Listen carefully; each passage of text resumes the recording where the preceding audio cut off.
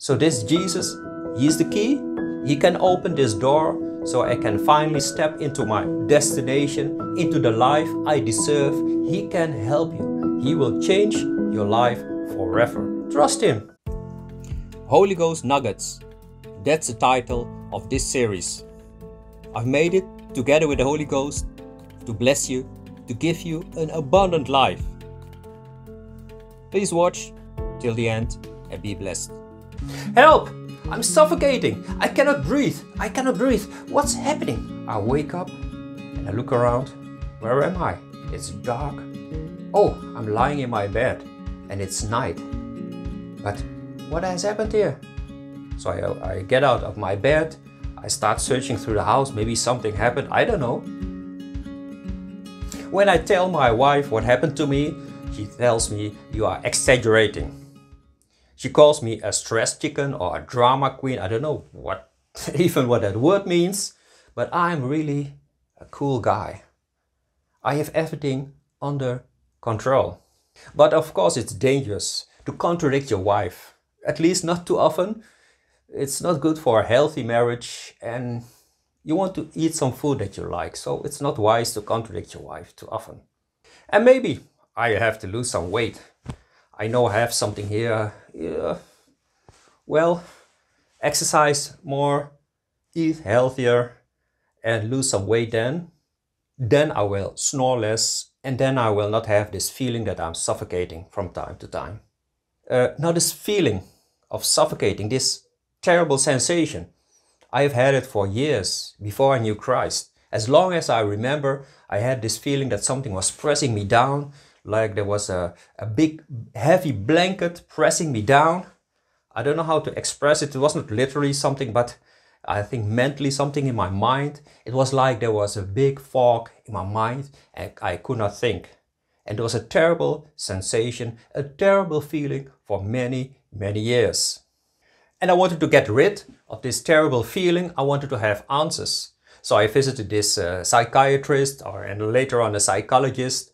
But if you have ever been to such a session, well, they press you even deeper into this mess. Probably their intentions were good, but not for me. And to be honest, I think they themselves need a psychiatrist. For a while I tried it with booze, liquor, drinking or partying. In that time we had disco and funk. For a few hours I forgot my problems. I felt great, but the next morning I felt even more terrible. So this is not the solution. This will not give me freedom, the freedom I'm yearning for. So I realized this is not the solution. And my soul was yearning, was seeking for answers. I didn't know it then, but now I realize that my soul, who I really am, not my body, but inside of me, the real Dwight, was seeking for redemption. I didn't know that word. I don't know how to describe it with other words. And one day I was invited by this person to visit his church. I didn't want to visit the church for the church, me and the church. But after a while, stop bothering me, I will visit your church. So this Sunday morning I went to this church. I even had to wake up early on my Sunday morning. I have to wake up early. I didn't know what to expect in a church. The only church I knew was from television and that was a boring, irrelevant place for me. But the moment I stepped into this church, I realized these people, they have a real joy. Not the joy I have with other things, but this is real, this is genuine.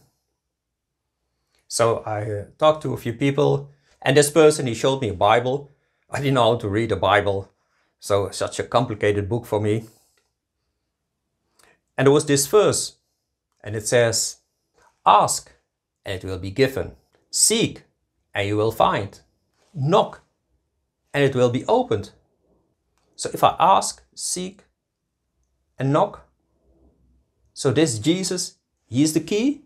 He can open this door so I can finally step into my destination, into the life I deserve, into a life of fulfillment, of dignity. Is this Jesus? Is He the key to this life?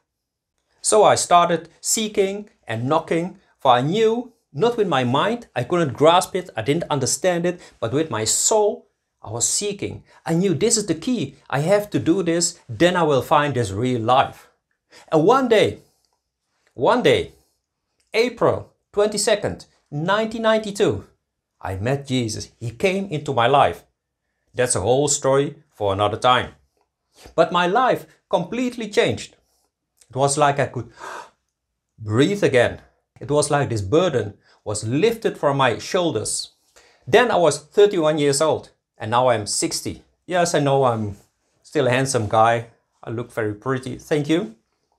But I think my heavenly age is not 60, it's 29. In heaven, I'm 29 years old because that was the day I started to live. And now I have life. I know I am welcome on this earth. There is a place for me in this universe because Jesus came into my life. And as a newborn Christian, I started to read my Bible. I started to pray. Those are the things you have to do when you're a newborn Christian and you want to grow. And one day I stumbled upon this verse in the Bible, Acts 3:19. Therefore, repent and return, so that your sins may be wiped away, in order that times of refreshing may come from the presence of the Lord. I repeat, therefore repent and return, so that your sins may be wiped away, in order that times of refreshing may come from the presence of the Lord. Now when I came to Christ, when I met Him, when my life was turned upside down, I didn't know the Bible. It was like God was now explaining me what happened then. For I realize now that many times things just happen and later on God wants you to understand it. He's explaining you what happened then at that moment in that time. The Bible translates the same sentence as recovery of breath. It's like you cannot breathe, like you are choking, not literally but mentally in your spirit. It's like you have asthma or you are choking in something. And then when Jesus comes into your life, He says, now I will help you to breathe again. It's like He fills your lungs with heavenly oxygen, with His air. Times of refreshing. Some years ago, my body didn't keep any food I could drink, but everything came out here or somewhere else. And after a few days, I was exhausted. I was tired. I had no energy. And then I saw this apple. I said, well, let me try this apple. Maybe. I took a bite and I felt this apple, this juice, this apple in my body. I felt every drop of it. And it was like my body got energy again. I got strength. And my eyes started to shine. When Jesus came into my life, my years of refreshing started. And when you are thirsty, you come to Jesus. He gives you the living water. It's not like alcohol, liquor. When you drink it, you have joy for a few hours, or you take some medication or some drugs and you manipulate your brain and your feelings. No, with Jesus, you get the genuine living water. It will give you real joy and it is lasting, it is forever. What is my Easter? Easter is celebrated by millions of Christians all over the world. And I know Easter is the death and resurrection of our Lord Jesus Christ. But for me, when I see Jesus on the cross, for me, it's the day that He came into my life, that my life was completely changed. That's the real Easter for me. Maybe you feel like there is a cloud of darkness, something is pressing you down, and you want to get rid of this feeling.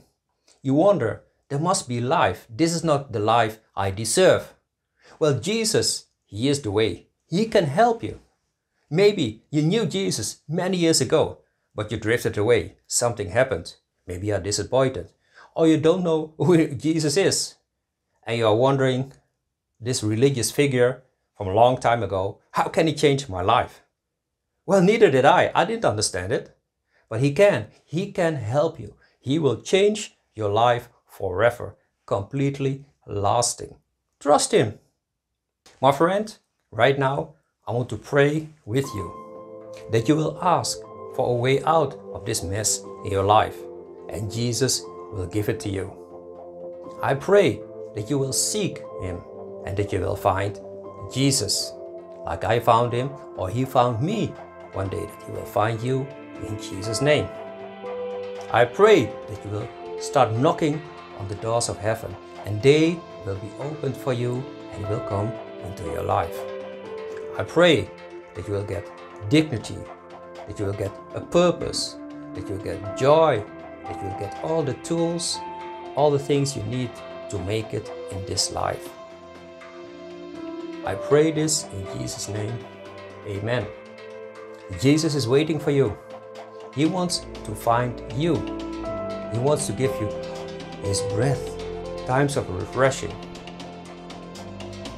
Be blessed and stay blessed. If you want to support me, please like this video and subscribe. Thank you.